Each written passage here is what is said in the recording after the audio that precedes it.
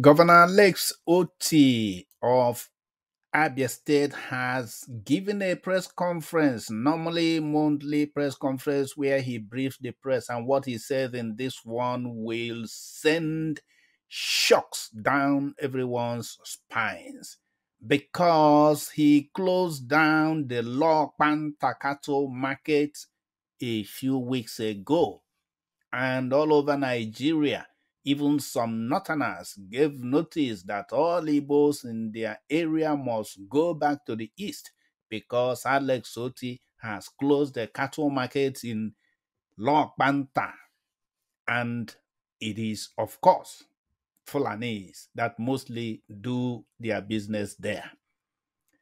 Few days ago, the same group of the market leaders went to see Alex Otti and they gave a press conference saying that they now agree with what Alex Otti did, that there's no more problem. But hold on, because the bomb is still coming. I will tell you something that will shock you. It was all quiet. They said everything is fine. They have discussed with him, but we did not know that there was a huge problem there until Alex Otti gave this press conference. And what did he say? Wait for it. Around the Lokpanta Cattle Market in Umunneochi, they found 50 decomposed human beings. 50 human beings that have decomposed.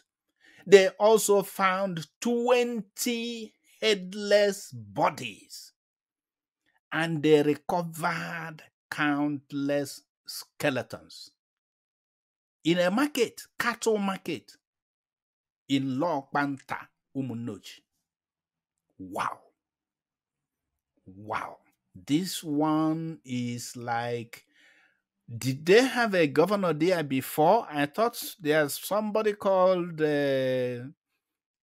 what was his name? What was he doing in Imo State, in Abia State? His name is Ikpeazu. What did he do? Umunneochi has been in the news. There has been countless kidnappings around that Umunneochi cattle market. And there used to be a military checkpoint near there. People disappear there. They never see them again. They chase them and the military will look the different way. They walk hand in hand with the kidnappers. A lot of them, Fulani young boys. Don't say you had it from me, because when they kidnapped a Methodist bishop, he came out and gave a press conference saying that those that kidnapped him were Fulani boys. He said it to the hearing of the world. So don't say it's from me. And this business have continued around this market. People, can you imagine 50 decomposed human beings around this cattle market? Oh my goodness. I don't know how to relate this. So the governor said this during his monthly media chat, which is titled Governor Alex Otti Speaks to Abians. It was held in the government house in Umuahia, and she assured that his government is committed to tackling the issues of insecurity headlong without minding whose ox is God. You don't have to mind, because this is abominable. He said that prostitution, narcotics, trade, and a whole lot of other criminal vices is centered around this Lokpanta cattle market. And that's what necessitated them to raid the market. And then they had to close down some brothels that these people used to conduct their operations. He had to close it down. And he has said that they monitored everything because they installed electronic systems to monitor what is happening. And they have seen things. So they have videos and records of what had happened. And this is very unfortunate. It's very, very unfortunate and regrettable. So now he insisted that the Lokpanta market would now become a daily market It's no more only cattle market, that he would open at 6 a.m. in the morning and must close at 6 p.m. in the evening. So it will now become a general market with sections allotted to the cattle dealers and other businesses also. And he made it public that his administration is equally going to fence the market, all in effort to ensure adequate security for the people of Abia State and beyond, because many people who were kidnapped or whose skeletons or dead body or decomposing bodies were found may not be necessarily Abians. It's people traveling from states around Abia, be it Rivers, Imo, Anambra, wherever. So according to him, the Lokpanta area, because the market is the center of the activities and the area surrounding them was notorious for kidnapping and armed robbery. It is known there has been countless reports, many attacks, escapes, and those who did not make it. Even when some reverend sisters were kidnapped, it was still the same area.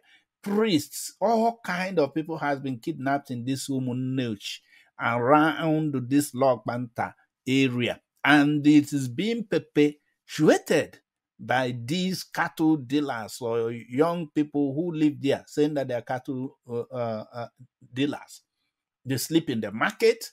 They don't live among human beings. They don't rent accommodation. They sleep in the market. What they do in the night and in the morning and the day, nobody can account for that. So he insisted that this kidnapping and armed robbery in the area must stop. The market will no more be a hideout. It is not more going to offer as a shelter for these people who perpetuate these evil acts. So it's going to be a daily market.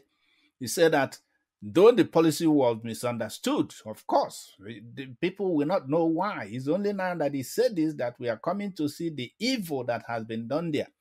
But after a meeting with the leadership of the markets, everyone agreed with the government stand on making the market a daily one for the good of all.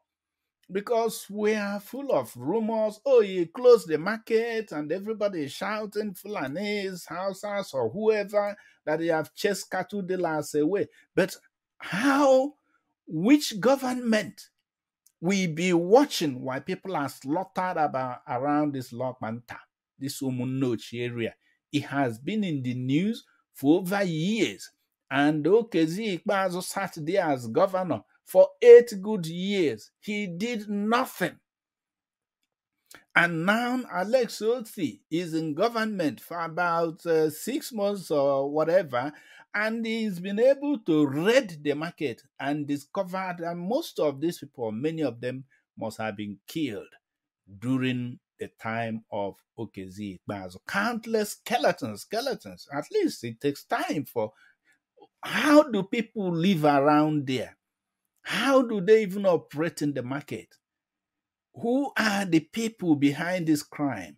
The cattle dealers, the main big ones who have those cattle, why did they allow these urchins to use their market to perpetuate this kind of crime? Could something like this happen in a northern state where Igbos have their market? Never. They will burn everything down longest time and slaughter as many people as they can.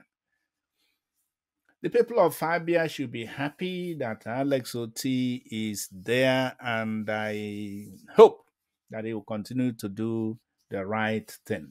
This kind of action is supposed to happen in Imo State also, where this kind of kidnapping and killing has been happening without anybody doing anything. That's all we have for you on this video. We are fully back on this channel to bring you regular updates. Please like this video, share, and subscribe to our channel. And we will see you in our next update. Stay blessed.